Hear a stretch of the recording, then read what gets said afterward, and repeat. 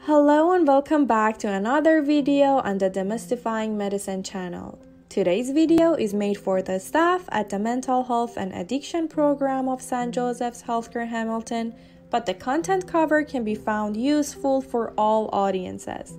Now let's dive into the topic of concurrent disorders and the importance of assessment. To start off, you may be wondering what are concurrent disorders.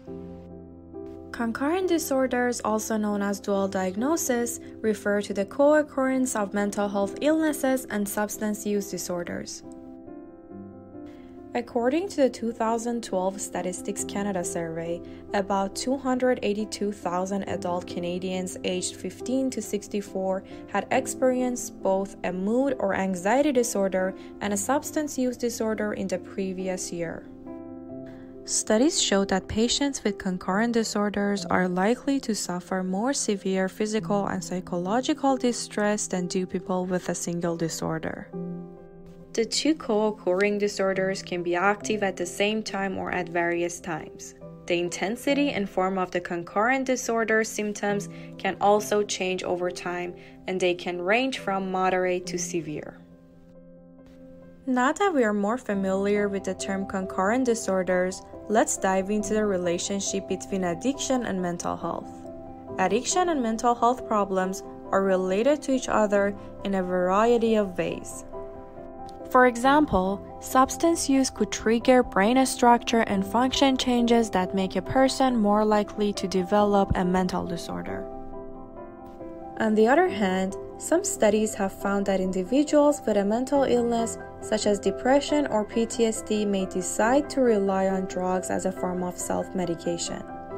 But substance use typically makes the symptoms severe over time. Alternatively, mutual risk factors such as family trauma or genetics can contribute to both substance use disorders and other mental disorders. Moving on to manifestation. How concurrent disorders manifest depends on the combination of disorders at hand. Since concurrent disorders are made up of different combinations, symptoms can vary and it is not the same for all of the combinations. The combinations of concurrent disorders can be divided into 5 main groups. The first group consists of substance use and mood and anxiety disorders such as depression or panic disorder. The second group includes substance use and severe and persistent mental health disorders such as schizophrenia or bipolar disorder. The third category is comprised of substance use and personality disorders such as borderline personality disorder or problems related to anger, impulsivity, or aggression. The fourth group is a combination of substance use and eating disorders, such as anorexia nervosa or bulimia.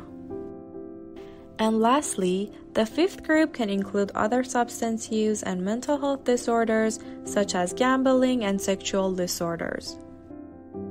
Upon disease manifestation, many therapeutic approaches can be taken to tackle concurrent disorders.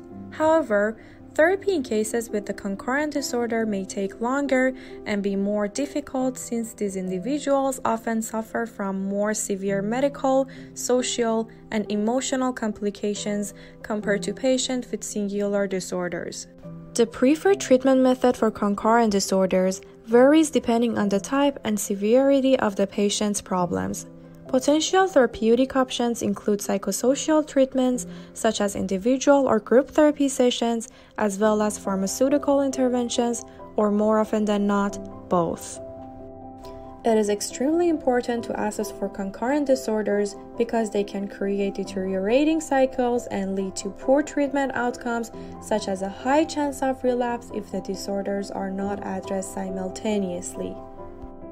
Therefore, the treatment plan should consider both mental health and substance use disorders.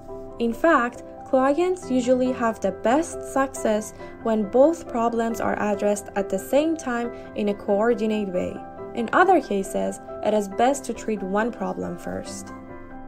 For example, research shows that patients who have concurrent mood and alcohol disorders are more likely to show a better recovery if the addiction is addressed first. As a result, healthcare providers should use assessment tools to reduce the chances of misdiagnosis due to overlapping symptoms and ultimately set up better treatment plans. One such assessment tool is the comprehensive assessment. This is a process where both mental health and addiction issues are assessed simultaneously and in the context of each other. It involves following the interactions between disorders over time. These interactions are not always linear cause and effect, but are dynamic, fluid, and change over time. The benefits of such comprehensive assessment include improved client outcomes, a better match to appropriate treatment, improved client satisfaction, and earlier intervention. Finally, conducting comprehensive assessments will reduce the length of hospital stays and readmission rates and eventually decrease the burden of extra healthcare costs. That concludes our video. We hope you learned something new about concurrent disorders and the importance of their assessment. All the sources used in the making of this video has been linked below for your kind review. Some extra helpful resources have also been highlighted in case you would like to learn more. We hope you enjoyed and see you next time.